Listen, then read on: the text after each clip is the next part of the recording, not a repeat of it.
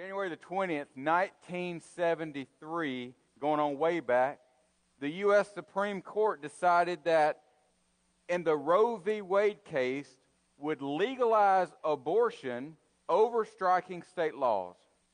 And in this unprecedented ruling, it began an all-out assault, a cultural war in our country for over 50 years.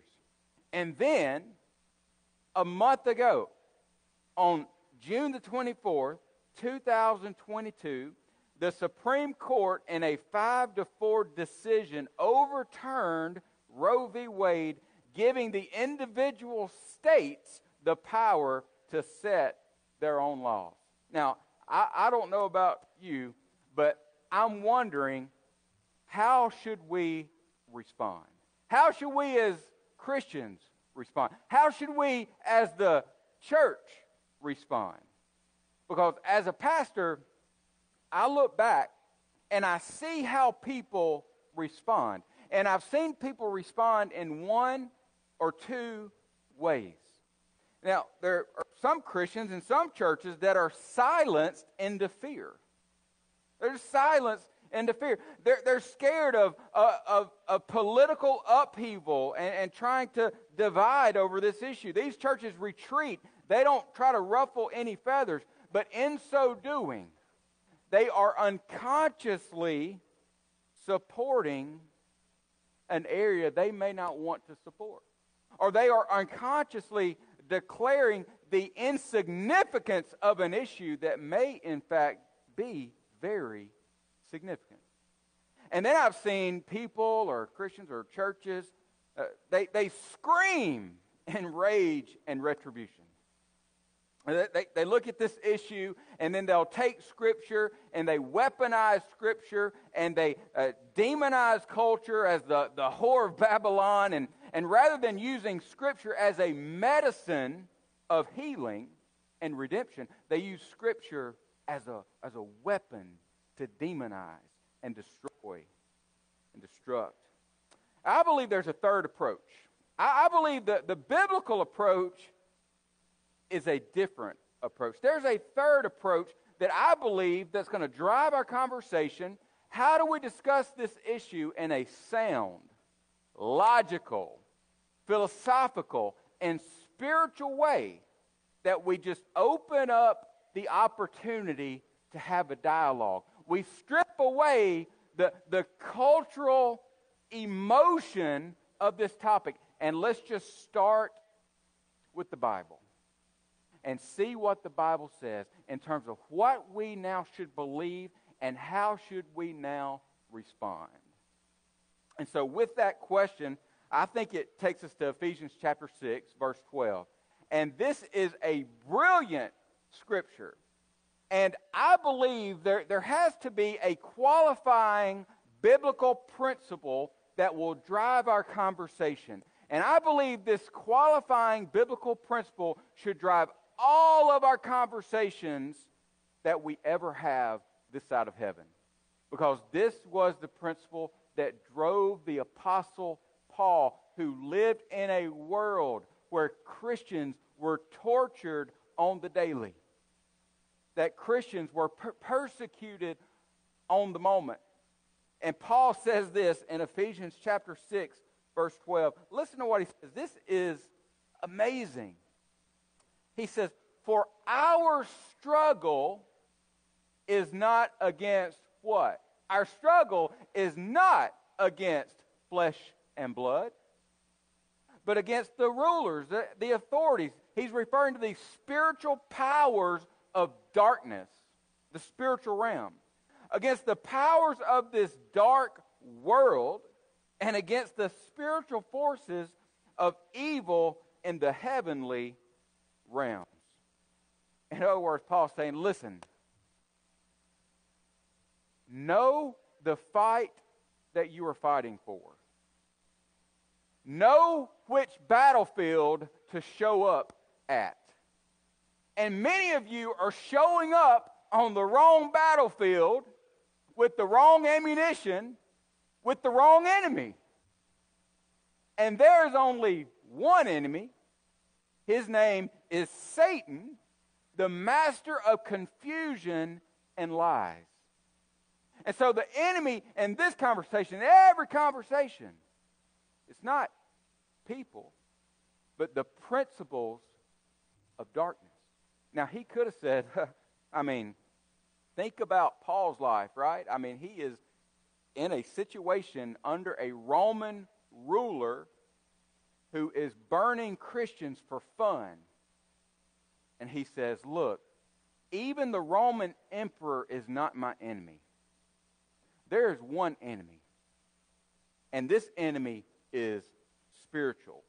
So when we choose to fight, know who we are fighting against. Christ over culture. Compassion over condemnation. But consider this, this is an unprecedented verse that should lead our conversation. And I want our conversation, let's just be sober for a moment. Let's begin with what I want to call the ultimate fundamental question when it comes to Roe v. Wade. The ultimate fundamental question. Everything that we believe in, every way we respond to this issue stems from this very important fundamental question. You ready? Here's the question. When does life begin, and what response does that require of me? Really? When does life begin? And what response does that require of me? Really? This is the foundational, formative question, whether you are pro-life or pro-choice. So here's the question. When does life begin? Because the conclusion of this matter must irrevocably mean that logically, medically, ethically, and spiritually, we have to go back to this question. This is the foundation of our entire conversation. What is the answer to this question? Because, listen, if the unborn, if they are merely a cluster of non-viable tissue masses that aren't alive, exhibiting no value, then conversation's over. But, listen, if the unborn is a human, valuable life like you and me, everything changes. Everything changes. Including, listen, I haven't thought about this, even the way we read the Declaration of Independence changes. Think about how the Declaration of Independence starts. It says, we hold these truths to be self-evident that what? All men are created equal. That they are endowed by their Creator with certain unalienable rights. That among these are life, liberty, and the pursuit of happiness. So are we willing to secure these rights for the if they in fact represent life in the womb? That's the question. And that takes us to Psalm 139. So turn to your Bibles, middle of the Bible, just open it up. You grab a Bible in front of the pew in front of you, grab that, Psalm 139. That's we're going to start today. We're going to jump around a little bit in Scripture, but I think what we're doing is we're going to take a journey to asking the sober question. When does life begin? And how does that necessitate a response from me? Psalm 139, starting in verse 13, says this. For you, talking to God, for you created my inmost being. You knit me together in my mother's womb. The psalmist is saying God's creation is intentional. God's creation is immaculate. God's creation is incredible. That 1,000 years, about thousands of years before we even had the ability to look inside of the womb and evaluate what was taking place, David is saying, look, my life existed in my mother's womb. That's what he's saying here. My life is existing in my mother's womb. And not only that, if you go back and look at Psalm 51:9, it says that we are sinful at the moment of conception. That we are sinful at the moment of conception. The implication is, listen, our personhood, our identity is fashioned and formed at conception. But listen to what Psalms continues to say in verse 14. He says, I praise you because what? I am fearfully and wonderfully made. Your works are wonderful. I know that full well. My frame was not hidden from you when I was made in the secret place. But when I was woven together in the depths of the earth. Now, if you know the creation story, you know the psalmist is connecting the creation story with this statement that he was woven together in the depths of the earth. This correlates with the creation story. And then he says this, your eyes, verse 16, saw what? My unformed body. That is, that God has sovereignly imbued life, value, and personhood to you before the formation of your body. So what is the biblical definition of personhood? And to know that, you got to go all the way back to Genesis chapter 1. And if you don't have a good understanding of Genesis chapter 1, you don't really have a good understanding that life is even valuable at all. Because all that we have in this life in terms of intrinsic value comes from Genesis chapter 1. And look at what Genesis 1:27 says. So God created mankind, and what? This is amazing. In His own image. In His own image. In the image of God, He created them. Male and female, He created them. That is, that you were handcrafted by the Creator of the universe, worthy of value, respect, love, and honor, because you bear the very image of God. Now, this statement separates the Judeo-Christian value system from every other religion that has ever existed. No other religion says that you are made in the image of God. That is, that you have a value of the will, that you have something distinct and unique, and consequently, that's where we find our value from. That's where we find our respect from. This Imago Dei, that you bear the very signature of Creator God. And so, we've seen this in history, haven't we? If you change the definition of personhood, go with me, if you change the definition of personhood, you open up the floodgates of the most evil, abhorrent things that have ever happened in history. You've seen it. I mean, we've seen things like, we've seen the work camps from the Holocaust. We've seen chattel slavery. We've seen genocide. We've seen infanticide. Why? Because the way we have defined personhood has changed from how God has ordained personhood to be. So here's what Psalm 139 and Genesis 1, this is what that the writers are telling us about what is inside the mother's womb. And this is it. The mother's womb holds a person known, loved, and formed by God. That is, a mother's womb holds a person that is known, loved, and formed by God. And here's the brilliant reality, is that the psalmist had no idea about the science that we have today. And yet he talks about the intricacies of what happens in the womb.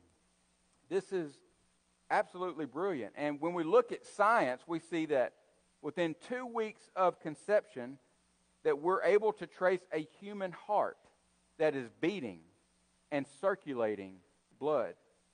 Brain waves are seen and hands are formed within 4 weeks.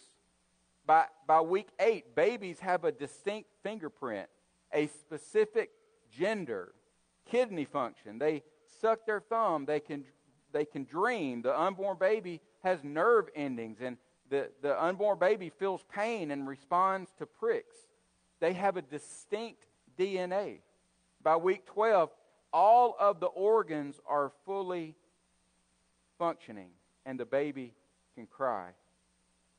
And, oh, by the way, most abortions happen between weeks 10 and weeks 14. And so when it comes to Scripture, this is my barometer as a pastor, as a believer in Jesus. If the Bible is clear on an issue, and the church has stood behind the issue for over 2,000 years, then I'm going to go with that. I'm going to go with that. And I love church history, and you can go back to the first century. I believe there's a document that was written by the apostles. It's called the Didache, the teaching of the apostles. And listen to what the Didache says about this issue. It says, "You shall not procedure an abortion, nor destroy a newborn child." And then an ancient church father named Tertullian, in his Apology, chapter 9, verse 8, says this, "In our case, a murder being once for all forbidden, we may not destroy even the fetus in the womb, while as yet the human being derives blood from other parts of the body for its sustenance." So look, this issue is not an American culture war issue. This issue has been around for thousands and thousands of years. And I love the way Jeremiah puts it. Jeremiah chapter 1, verse 5. You don't have to turn there, just listen. It says, "Before I formed you in the womb, I knew you. Before you were born, I set you apart." Now, this word formed in Hebrew relates to the idea of a potter forming and fashioning the clay. That God is designated even the preborn for His glory, for our good. And so Jeremiah here is obviously not distinguishing between the postborn and the preborn.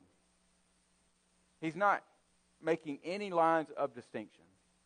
Now, I know, most of you are saying, okay, Chad, I get it, I got it, I knew the verses, I get it, and, if you're watching online, you're watching a Southern Baptist church in the Deep South with a white boy with blonde hair, so you're not surprised at this. But let's get real to the emotional component of this. Because at the end of the day, that's what's sensitive about the issue. These are issues that bring forth emotion that no other issue brings forth. And I'll just say, I'm willing as a pastor to have the conversation, to pray with you, to go before the throne of grace and ask what God's sovereign will is. I'm not saying that, look, this does not have emotional weight to it. But I do want to talk about the science to this, because we've talked about what the Scripture says. I just want to talk real quickly, briefly, about what science says about this issue. Science, fortunately, we don't have to spend very long with this question, because the good news is that secular biologists, pediatricians, all agree on this issue. In fact, listen to what the American College of Pediatricians says. They say, "We concur with the body of scientific evidence that human life begins at conception, or fertilization. The difference between the individual in its adult stage and its zygotic stage is not one of what? Personhood, but one of development. So science and Scripture unequivocally agree. They're saying the exact same thing. And so, what about some exceptional issues that may, for the most part, many of us have had to deal with? What about the case of physical abuse? Or what if there are genetic issues found in the womb or the mother's life is at risk? And I can remember when, before we had Satch and Baxter, that the doctor came to us and wanting to do genetic testing, and we said, hey, just want you to know we believe in the sovereignty of God, and no matter what happens, that we just truly believe that God knows best. And so what about these situations?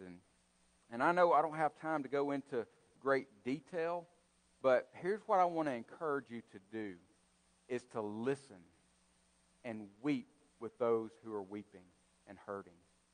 But here's what I don't want you to do.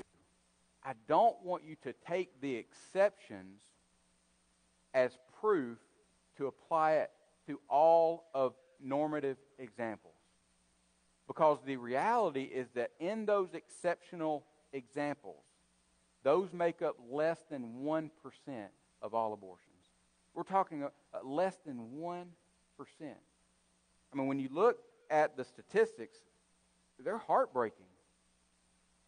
In fact, 75% of all Down syndrome preborn children end in abortion, compared to 18%. And I don't know about you, but those are the most joyful people on the planet. And that breaks my heart. And so every counter argument that supports pro-choice really boils down to one statement, if we're honest. One justifiable, allegedly justifiable statement, and they suggest this: the right to choose is more important than the right to life. At the end of the day, that is the other alleged justification. And we know this is true because here's what statistics tell us. 85% of all abortions are from people who are not married. 85%. 45% of abortions are for people who have already had an abortion. All right? And these statistically are saying that the right for my choice matters more than the right to someone else's life. That's what it boils down to. So here's the question. How do we respond? How do we respond? How do we practically respond to this issue? Number one is a verse that I think we should use to respond to every issue. And 1 Peter 2:17 says this. Number one, show proper respect to everyone. Love the family of believers. Fear God. Honor the emperor. That's what Peter says. And oh, by the way, the emperor that Peter's talking about was burning Christians at the stake. The second way we're going to respond, and this should be our goal when it comes to this issue. You ready? To make abortion unimaginable and unthinkable. To make abortion unimaginable and unthinkable. In other words, listen, our goal as a church is not merely to change legislation. Our goal as a church is what? To change hearts. Change hearts. That's why we say we exist to inspire everybody to know Jesus and make Him known. Not merely to change legislation. Listen, go with me. It is a viably possible world that Roe v. Wade was reversed, and next year we may have more abortions. If Planned Parenthood closed their doors and a scientist created a pill that you could take that you don't even have to go to have an abortion. Our world is so broken. You cannot legislate behavior. The church is in the business of changing desire,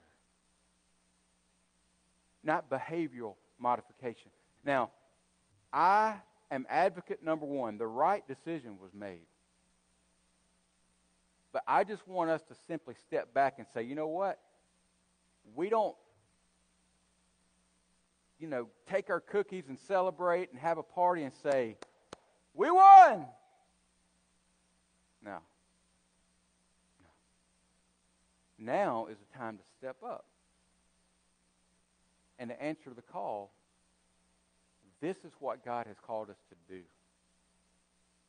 Now that we, by God's grace, will hopefully have more children that are born, we've got to ask the question, what now should we do? If we just respond intellectually, but not with our hands, then do we even have a conviction around this issue? Do we? I reached out to a couple friends in Oxford, one at First Baptist Church, and Kelly and I have a friend at North Oxford Baptist Church. And they are in partnership with the Pregnancy Resource Center of Oxford. I spent a lot of time on the phone this week talking to their staff, and I want you to see just some of the work that they're able to do straight up the road in Oxford. So check out real quick this video. Hi, my name is Carrie, and one of my favorite places in Oxford, Mississippi is the Pregnancy Center of Oxford. The Pregnancy Center of Oxford is a safe, non-judgmental resource for pregnant women and girls.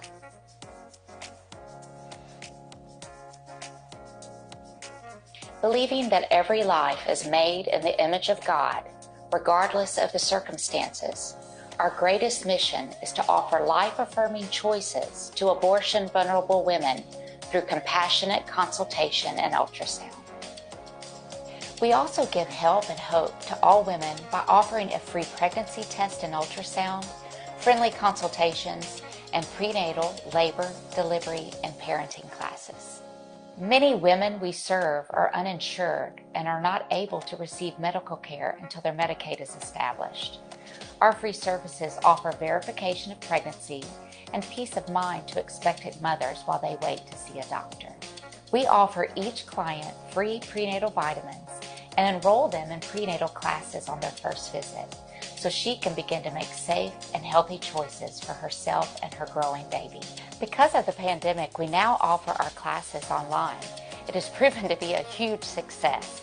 And while we hope to bring back some in-person classes, we know the value of virtual learning for busy women and families. We will continue to provide free online classes to expectant mothers and their families. To support our moms, we keep an abundance of diapers, diaper bags, wipes, new clothing, and even car seats at our center. We give these out to our expectant moms as they complete their classes. One of the gems of our ministry is this fantastic children's clothes closet. We welcome all families to shop in our clothes closet. We keep it fully stocked with gently used seasonal clothing year-round. This is a great resource for foster parents too. So come see us and spread the word. Everything is free. Would you consider partnering with us? The cost of our services, including an ultrasound, is over $400 per client. $50 a month will sponsor one client for 1 year. $100 a month will sponsor two. $250 a month will sponsor 5 clients for 1 year. Special interest donation to client supplies, ultrasound, or education are a great way to support us too. And when you need to honor a loved one, please consider us with your honorariums or memorial donations.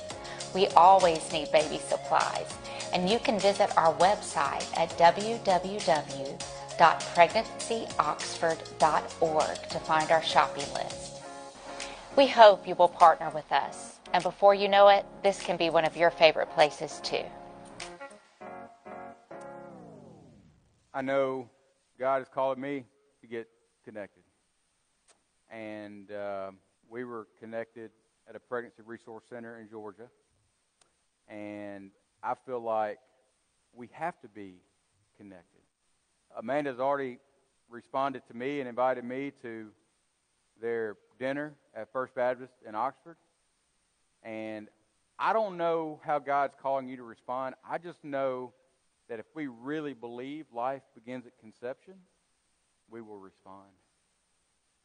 And I just want to celebrate Doug Summerford and Jim Dobbs and Laurie and Christy, and they're part of the Fathers in the Field ministry here. And we met last week. We're meeting tomorrow. We've got some possibilities. We want to put our feet to our faith. Why? Because listen, 75% of abortions are from impoverished situations. And listen to this. 75% of those abortions, the ladies would say, I would have the child if I had these resources. Now is the time to provide the resources. Can you pray with me? With heads bowed.